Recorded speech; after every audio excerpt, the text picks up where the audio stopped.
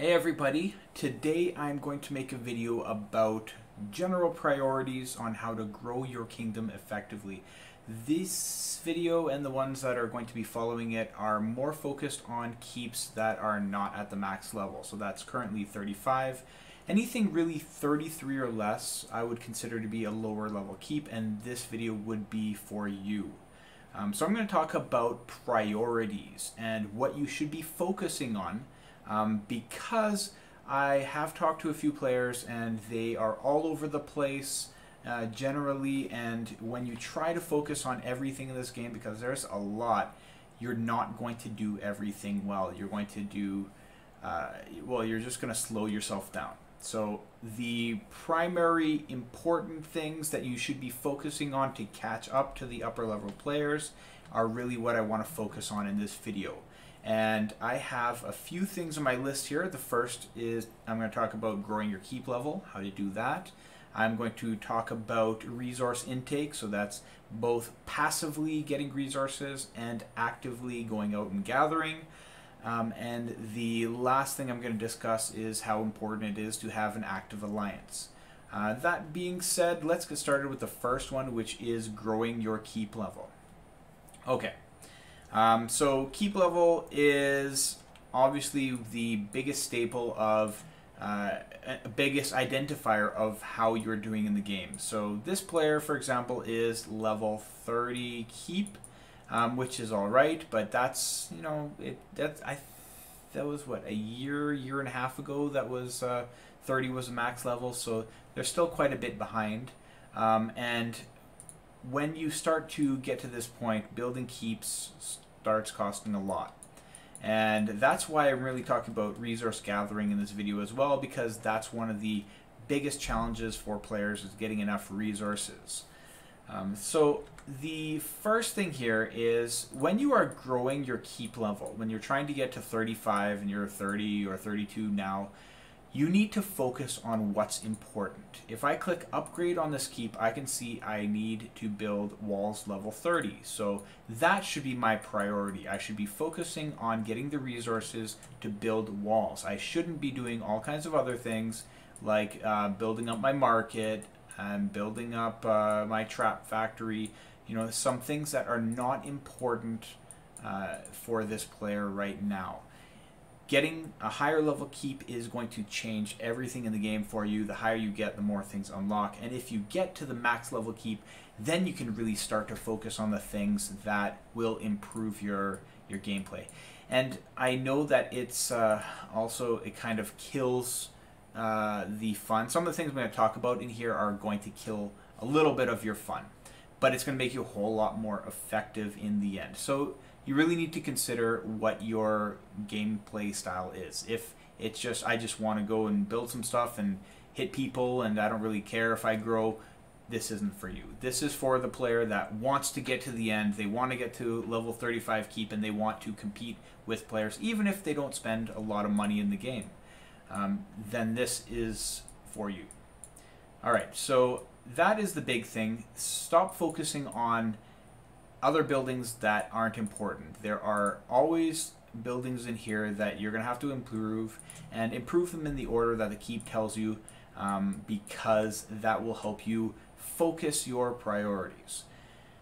The next thing I have on my list here is using resources wisely and use boxes sparingly. And what I mean by that is the person that I was talking to that really inspired this video was talking about building a ton of troops, and they're level 30 keep. And I can tell you, as a player that has much higher level troops and better generals and everything, you can have 20 million tier 10 troops and I can clear it with one attack. Like, there's no point in building these troops.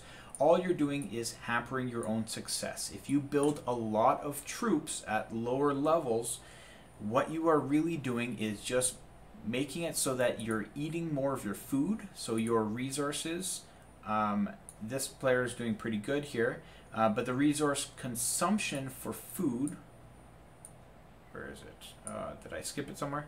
Food production upkeep. So this player only has 262,000 upkeep, which is excellent.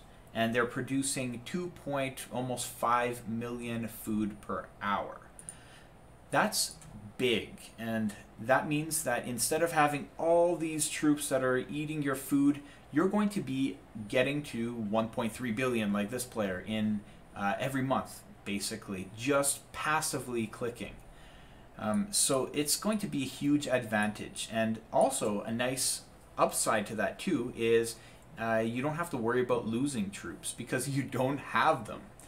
And when I say this, I don't mean don't build any troops, I mean build smart troops. So I'll go over and show you this player's troops. So their troops right now, they have a few of this, a few upper siege, some level 1 warriors, but really the focus is they have about 1 million catapults, tier 1 siege. The reason they have this is not to be successful in PvP, it's so that they can gather everything they need, sending like all out to level 14 tiles, and gather resources, and because they're level 1 troops, they have almost no upkeep. So you have everything you need to get resources quickly, and you have absolutely no cost. So this player is going to grow very, very quickly in terms of resources. They'll definitely, look, they already have enough for their next keep. So the only thing that could hold this player back is speed ups, and I'll talk about that later. The last note I have on growing your keep level is spending at the right time. You should always, always, always plan to spend billions, and yes, I'm serious, billions of resources upgrading the important buildings every 2 months. And the reason I say that is because every 2 months or so, it's not exactly 2 months, maybe a month and a half or so, but every 2 months you'll have a consumption event. Oh, they changed the location. So you'll see that here it says super value event. The one that's on right now is not consumption, which is why this person is saving their resources and not spending. So here's a big, big tip about growing your keep level. If you are in the other consumption, the one that's all about spending resources, it goes up to many billions of resources, and if you can save up a lot, you can put on all these big buildings like keeps and hospital and walls and just have them there, and then do not speed them up. Just spend the resources so you can collect all the rewards, and the rewards will give you hundreds of millions of other resources and other things, materials and so on, and it's a good collection. You'll also get speed ups from the other one, which is interesting because if you wait again several more weeks for that other consumption to end, you'll get into this one, and this one is about using those speed ups. So you just have to play it really smart. Why did I click there again? Spend resources in the resource consumption and make sure you stockpile them to spend them all there.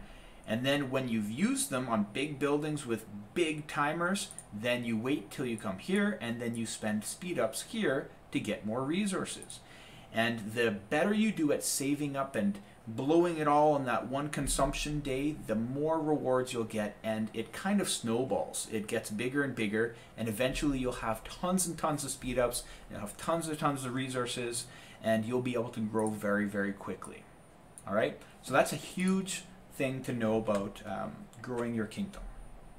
All right, next, and this is a passive resource intake. What I'm really talking about in this are just your actual tiles here, like the city tiles. So notice the player all has level 30 buildings here to collect all the resources, and I'm just clicking them because I need something to do with my hands right now, apparently. But the reason they have level 30 buildings is because the speed ups required for getting to the next level are pretty insignificant. Like even from 30 to 31, it would only be 25 days compared to, let's say, the walls, which is 138. So it's pretty easy, especially in the lower levels, to build these up.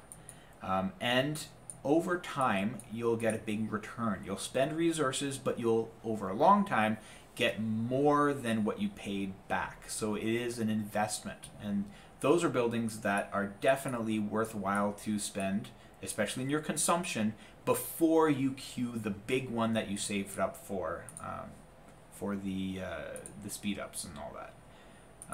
Okay, so where was I here? So I'm talking about your priorities of passive resource intake. So in-city production should definitely be a priority, and I'll show you one thing I was telling you here, or that I was trying to show you here, is you can do speed ups, 24-hour speed ups or 8-hour speed ups to increase your production. And if you don't know how to get the 8-hour speed ups, you actually compose those. So I'll just show you that real quick. You go to speed ups, and if you actually go to your 24-hour speed ups, for example, you can compose, and 3 of them turns into an 8-hour one. I don't always do that myself, but you can if you have tons and tons. So make sure you are putting those on, and that you are also putting, I'll just say this ahead of time, that you're also putting on your gathering resource speed all the time, because those are, you know, very plentiful in this game. You can always have that on and never run out if you are maintaining your kingdom. So you should be able to get pretty good resource production. This player here has, for food, 2.5 million minus 300,000, so they have over 2 million food production, 1.5 million lumber, almost 1 million stone, and 1 million ore. And it's not really the setup that I would go with. I personally, because I'm in an alliance that does a lot of bosses, I end up with way too many food boxes. And so I would never need this kind of food, and plus I have tens of millions of troops in mind, so I can't even really produce, or I just end up with too much food and I don't know what to do with it. So I'm always spending my food, and all my food comes in boxes. So I would never have this personally as a big one, as a big kingdom, but as a lower level player trying to build up, you might choose to do like 1 million or 1.5 million production of food, and that should be plenty. And I would probably personally bump up the rest of them, maybe try to get them to 1 point something million each at least, so that you have this constant production. Okay, that's your in-city production, and I've already talked about the speed up boost that you can do. One other thing that's important is in your talents. Make sure that you have resource production on. The other options are mortality and builder duration. Mortality is actually really good if you are taking a lot of losses, like you're rallying boss 14, boss 15, that sort of thing. This is very important. But if you're watching this video, that's probably not you. So resource production is great, and you do lose 20% gathering by increasing your production. But it's a pretty good trade-off overall, unless your in-city tiles are really low, and then I might say don't do that yet. You will also, I'll talk about this later. Okay, I'll talk about some of these things later. All right, so the next topic after in-city production is your active resource intake. This one is the most important part of this video, and for this I'm actually going to take you through some generals. And what I'm talking about active production, I think I actually, let me go back. Gosh, why did I skip something? I skipped a boss chest, and that's just something really quick I want to talk about. If you're in an alliance that does a lot of stuff, you will get boss chests. This player is not, so they don't have a lot, but you'll get boss chests, and they'll have resources in there, and it does add up. All right, that's what I also consider to be passive, because you're not doing it for those resources, but you do get a lot. All right, sorry for that. Now let me go back to active resource intake and talking about gathering. Like I said, this is super important. This is probably the most influential way that you will get resources.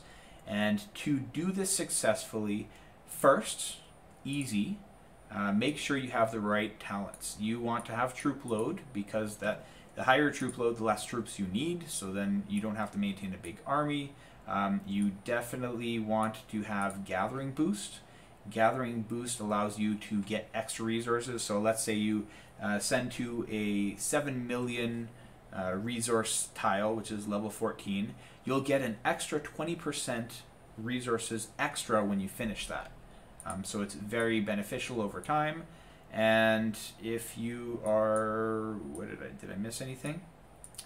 No, just those two are pretty important. And you should also get resources critical if you are not like a really strong player, just because you'll get double chance of opening when you open boxes, like over here, for example. Let's open some boxes. So 100, so that should normally be 1.8 million. And what that does is you get a couple extra.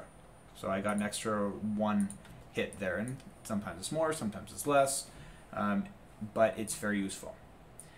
All right, that was the easy part.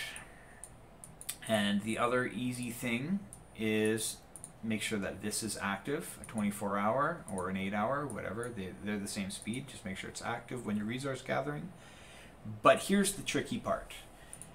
To successfully make sure that your gathering is very, very good, you want preferably Queen Jindiok as a general. And when I say you want Queen Jindiok, I actually mean you want 5 of them. So this player has 1, 2, 3, 4, 5. Perfect. 5 generals. They're not maxed. You know, there's one over here that I think was 18, yeah. But I do like what they did here with the cultivating. If you look at Queen Jindiok's cultivation, you'll notice that they didn't really care about these stats here, but when they cultivated, they focused entirely on politics. So it didn't matter if the rest went up or down. If politics went down, then you wouldn't upgrade it. And you'd try to get to 300 with gold, and then after that use gems to get your politics up by going like this. And you click, click, click, click, click until you get to 500. And it'll blow away your gems, but you'll have really high politics, which, if you look down here, increases your resource gathering speed by a percentage. So it's really great. The other option, a cheaper option for Queen Jindiok, is if you have Princess Lucy from the Wheel of Fortune. You can get her sometimes. Where's the rewards? Here. So sometimes, if you're lucky, or these days, if you get some vendor loot, let's see. So Princess Lucy's here. You don't get her very often. Since I've played this game, I've got her like 5 times, which seems like a lot, but it's really not, considering how many times you put through. But still, I wouldn't get her. If you have her, use her if you don't have Queen Jindiok, but try to get Queen Jindiok in the tavern. She's just so important. Get 5 of her, and you will be doing great. And you watch my skill books video to learn a great way to add skill books and make sure that you put the proper books on and you're not wasting your skill books. So it doesn't matter which ones, go with what you have. And also, you definitely want, for each Queen Jindiok, you want to have a set of King's Gear and Hero Armor. So if you look at these, I'll click on them. Here's one example. You have the King's Axe, and they naturally have gathering speed on them. So I think it's the only type of piece that has, well, it's not the only one, but it's the best gear that has gathering speed. This is not stuff you're going to use for PvP because it's lower level, but it is great to put on her because she will be getting more resources faster. So what you can also do when you have that is you can refine them. So you have the base 50%, and then when you refine the axe, hopefully this person won't be too mad that I'm spending, no, I won't spend their stuff. It's only 50 per shot, and you want to try to get something that's at least 12 and above. Let's lock these and see if we can score this person something better than 7.5. I don't know if we will. Let's try 8.7. Well, that is better. Keep that. Try another one. I'm not going to try too much. Cancel that. Oh, whoops. I probably shouldn't have used all the gems. Woo. All right. But that's the idea. You want to have refines on all of your pieces that increase your gathering speed. You're not going to get it on all the pieces. It's only specific pieces that get you those.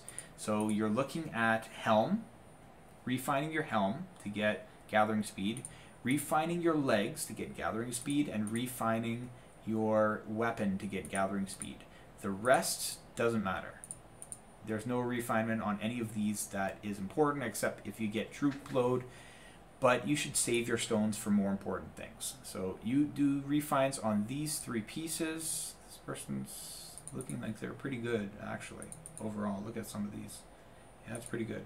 A couple needed, but yeah, pretty good overall. So those are really, really important, and what that does is, it just like when you cultivated your politics to that max amount, suddenly you can gather at a tile so quickly. And a level 14 tile, for example, for my Queen Jindiox takes less than 4 hours. It's really, really fast. And for someone that doesn't have this, it might take you like 8. So we might have cut it down in half. And if you can keep doing that, remember, you're sending Queen Jindiox, who naturally has extra resources because of her ability here. So she takes an extra 40% resources back. And you also have an extra 20% from your talent, and you're cultivated maxed, and you have all this speed up and all that. So every 4 hours or so, you are not just taking back 7 million, you are taking back maybe 8 million or 9 million. Let's take a look at their reports. What kind of defending failed? Okay, that's not important. Resource gathering. Let's see what a level 14. I need 14. You don't get 14s or what? 14. 9.7. Oh, that's really good. Higher than I thought. 9.7. So you send at 7 million and you take back an extra 2.7 million extra resources. Just about 2.8. So that's awesome. So you just, what? You can send out 5 of these and every 4 hours. So that is, wow, you can take in over 100 and something million resources per day. 150 million or so per day. That's pretty good of overall resources, right? So think about that. You can gather those resources really, really quickly if you do it the right way. All right. And the last priority that I want to talk about is an active alliance. So I want to mention this because the person I'm talking about right here is in an alliance, and it is an active alliance, but it's not one that does bosses. Like right now you can see there's nothing going on. That's not good, and that's probably the main reason why this person is level 30. They have plenty of resources, but they don't have the speed ups to make any of that happen. I can probably check that right now. Yeah, look, that's not a lot of speed ups. There's a lot of speed ups in some other areas, but not a whole lot for construction, and I'm guessing not a whole lot for there's not a lot for normal either.